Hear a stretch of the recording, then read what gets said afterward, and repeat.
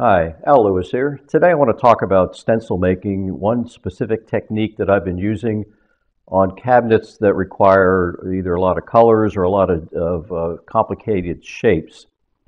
A lot of those that I've experienced are the 1950s pinballs. Gottlieb had some pretty complex designs with colors and shapes. This is probably the toughest one that I've done. This is a 1956 Gottlieb Rainbow pinball machine. And I call this the jigsaw puzzle stencil method. I started using it when I did a Gottlieb Around the World, a 1959 pinball. It had some complicated shapes and a lot of colors to it. Not as complex as this. This was the most challenging one that I've done. This is not necessarily the best way to do it. This is the way that I do it. It works well for me. It produces excellent results. I do not end up with any mismatch of any of the colors meeting each other. Every shape meets without showing any gap through it into whatever colors underneath. In this case, I have a white primer paint on the cabinet, and then I paint over that. That way all the colors have a consistent white beneath them, and they come out a lot better. But if I had any mismatch of my stencil shapes, I would notice a white line or a white witness line coming through where the colors meet, where the shapes meet. And I don't get any of that with this kind of technique, and that's one reason I like it. It's essentially foolproof. You're going to get perfect joints every time without doing any work whatsoever. You do all your work up front in making the stencil, and then when you get to painting it, it's quite easy to work. The material for the stencils I use is standard stencil oil board, which is easily obtained from an art supply store or any place that sells stencil supplies. It's only like $4 or $5 a sheet, about the size of poster board. But I found that poster board distorts too much when you get paint on it. It absorbs the paint, and it ends up getting creased and wavy. And it gets hard to hold down to the cabinet. So I stopped using poster board and I started using oil board. And oil board works a lot better. It stays flatter, and when you paint over it, it doesn't distort the paper itself. It just stays perfectly flat. So it's very, very good material for pinball stencils, and very economical too.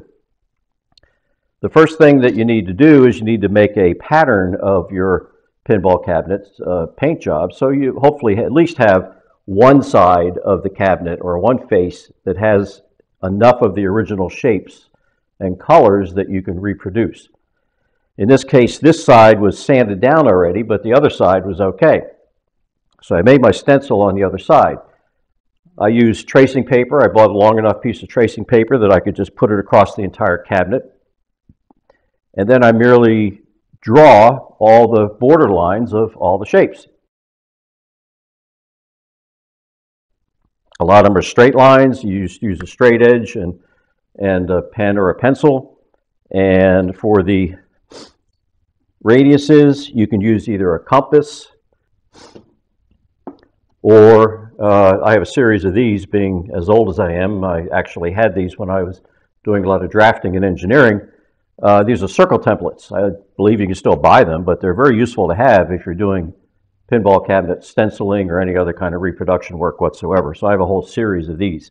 And these you can just find out which one matches the radius of it and just draw it, and then you're all done. It's very, very quick. Once you have the pattern traced, then you remove the paper, tracing paper, and you go over to a nice big flat table that'll take that paper, or the floor, whatever you have to work on, and you lay this paper onto your oil board. Now you may have to join together a couple of pieces of oil board, which I do by, this had another piece joined to it, and I just use masking tape to join the two pieces together to get yourself a longer oil board to reach the length of the cabinet. So you put your tracing paper on your oil board, you tape it down so it doesn't move around, and then you just start using a X-Acto or a razor knife, and you start cutting out the shapes. You can do it freehand, you can do it with, they have some compasses that actually have an X-Acto blade in them, so you can do precision arcs, like this arch right here. You can cut those out with a knife blade and a compass. X-Acto, I think, sells that, or some other companies sell that. A lot of it you can do freehand. It really doesn't matter too much. So once you have all your pieces cut out, you're going to end up with a lot of odd shapes. These would be shapes that would cover that up. This would go here, and these mate together perfectly with no gaps or anything. So you're going to have the whole stencil will cover the cabinet. And then for each color, you just remove these pieces that correspond just to that color. So when you're painting the dark blue, you just remove whatever covers the dark blue. That piece, that piece, that piece, all the dark blue pieces. You leave all the other ones attached to the cabinet. And you just paint your blue. Once the blue is dry enough to touch without a problem, half a day or a full day will probably be necessary, depending upon how heavy of a paint that you put on there. I put on very, very light paint, so I can get away with sometimes doing a half a day of drying, but I usually try to give it overnight for any color change that I do. So when you're done with one color, you put that piece back into the jigsaw puzzle, and then you say, okay, what's my next color? And if it's this color here, then you remove these pieces that correspond to that color.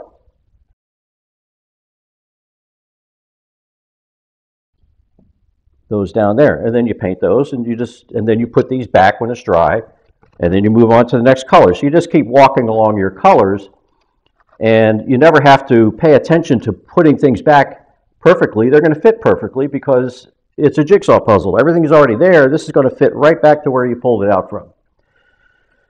Now, the secret to this working is how to hold these things to your cabinet, because you don't want them to be blowing off when you spray, or maybe you're going to be spraying with a cabinet vertical like this. I don't. I spray it with it horizontal, but you can do this with a cabinet vertical, because these will actually stay on the cabinet.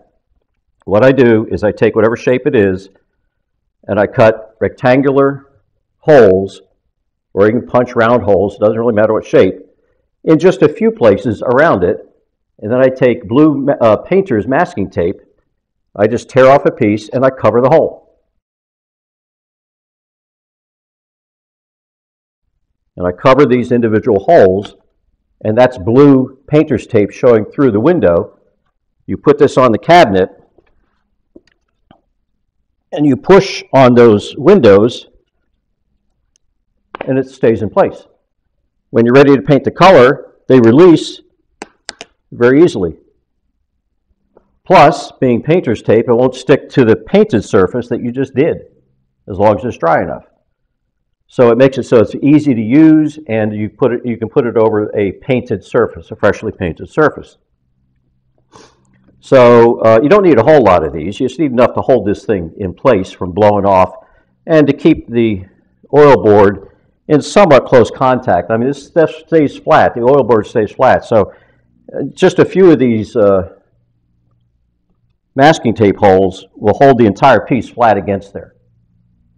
So that works real well. And when you have smaller and smaller pieces, you can still fit at least one window in there with a piece of masking tape to hold it on.